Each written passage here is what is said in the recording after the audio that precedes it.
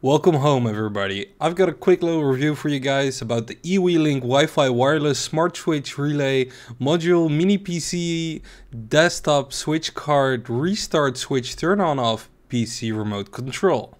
Obviously this is another AliExpress product and I've got it right here. It just came in the mail today and we're just gonna quickly unbox it and see if this thing actually works and how it works, because that's actually kind of interesting. This is the package I received in the mail. It's pretty small. It does make a little bit of noise, which worries me a little bit. But yeah, let's open it. Guess we won't have to use our knife because this is literal garbage can material.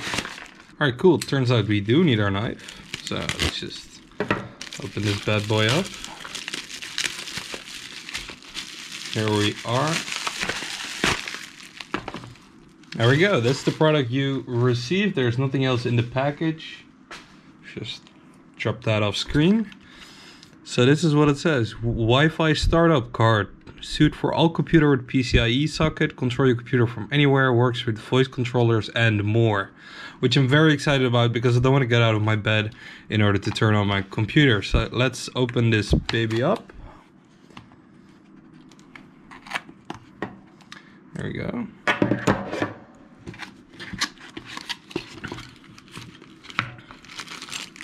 Okay, so you got a little baggie with a screwdriver. That's very nice of them. A back plate, a big one. It says wireless starting up card in gold. So it's a pretty fun little card. It has a Wi-Fi configuration button with a nice tactile click, and I'm pretty sure that if this is in your computer, you would still be able to easily press this. That's not a problem. All right, very cool. Let's get it installed on itself first with the little bracket. There's the QR code just in case you don't get this with your product. And then it says open a computer, open your computer mainframe. Hell yeah, boy, we hacking. All right, so what we have in the package is all screws actually that you need, which is very surprising because I didn't pay a lot of money for this. But it does come with everything that I need, which is special for buying Chinese parts. Alright, so as it turned out, this was a little bit loose. So we are gonna have to tighten that just slightly. And then other than that, it's all properly connected and strong. These two holes you don't need to worry about, they don't do anything. And now we're just going to grab this, jam it on there, and then once you hear a click, you actually have to use quite a lot of force. There we go. You could probably hear that click, and then you can just move it out of the way a little bit. It won't really have any trouble with interference.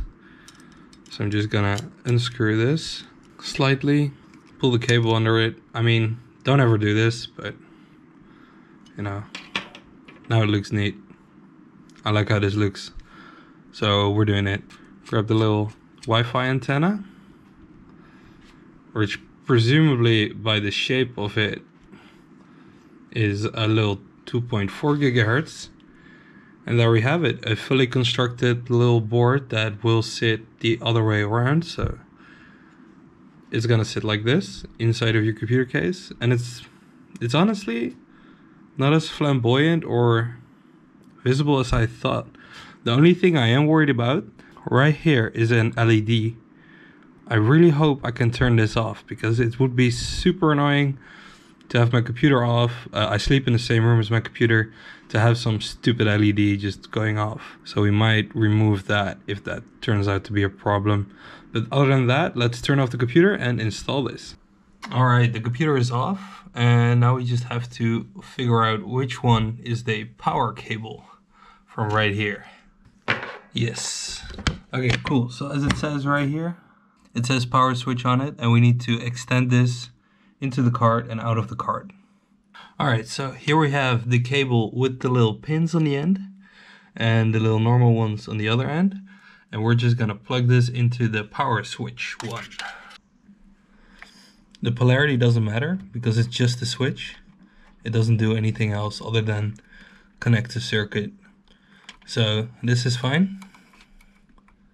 As you can see right here, they are slightly loose in there. So what I might do, I might add some tape. So your mileage may vary, but I'm just gonna use some tape to make sure that this is all okay. I'm breathing too heavy. We need to grab the other cable from the set. And we need to stick that in here, in the power switch one, and mine holds it in place. So now we can actually plug the entire thing back into its spot. Alright, cool. Alright, so now we have to install the card into one of the slots. There we go. That wasn't actually that tight, but just, there we go. Removed it. And now we just take this bad boy out. This is very stupid and it doesn't say it correctly in English. This, the top side, which says non-polarity, goes towards your motherboard. And then the power switch should be connected to your actual power switch. We're just gonna jam these two in there. I just wanted to have them right side up, even though I never see them. So let's screw in the thumb screw that I removed before.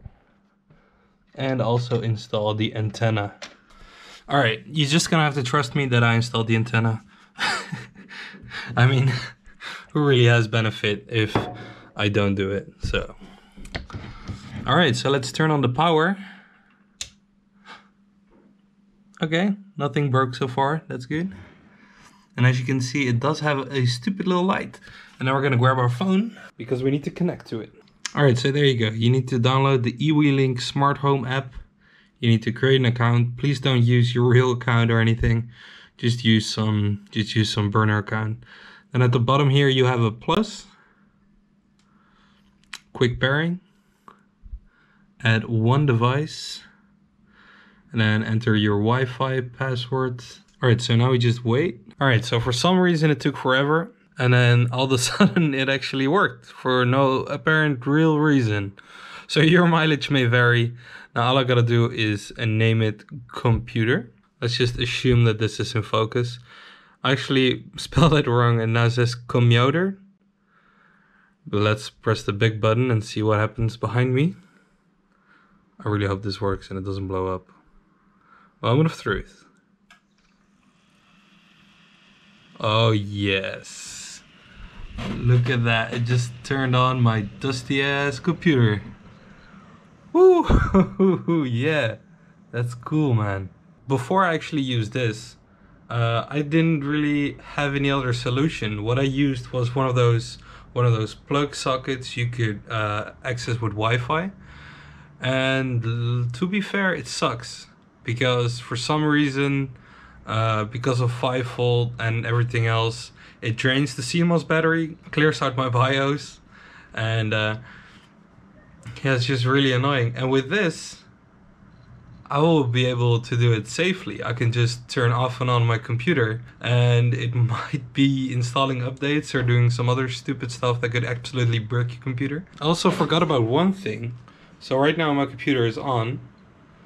Let's see if it'll turn off when I press the button. Let's see. Yes, that still works. So that's amazing. Alright, I'm back. I'm actually super excited about this. This really works as well as you would think. Because the card actually knows when the computer is on or when it's off somehow. Don't really know exactly how to do that, but whatever. Dude, it works. It works well. I can turn off and on my computer remotely now, which is great. Because before, like, I had to turn off my computer, then I had to turn it off in the app, and then in the morning I was able to turn it on, but then I had to manually turn it off again, which is super annoying. And sometimes the BIOS would clear, and now that doesn't happen anymore because it just sends out the signal, just like I would be at pressing the little button, you know? That's sick. That's so cool. That's so cool. I love it. So let's talk about worth. Is this product worth it? So I paid €10.28 for it. And I will be using this thing literally every single day of the week. Like when I wake up, I'm just going to go on my phone or I'm just going to ask Google. and I'm gonna say, hey, turn on my computer. Once I actually wake up, which takes a while for me, what will write to my computer, sit on the desk, and it will be all loaded up and ready to go. Is it gonna be worth it for a productivity standpoint?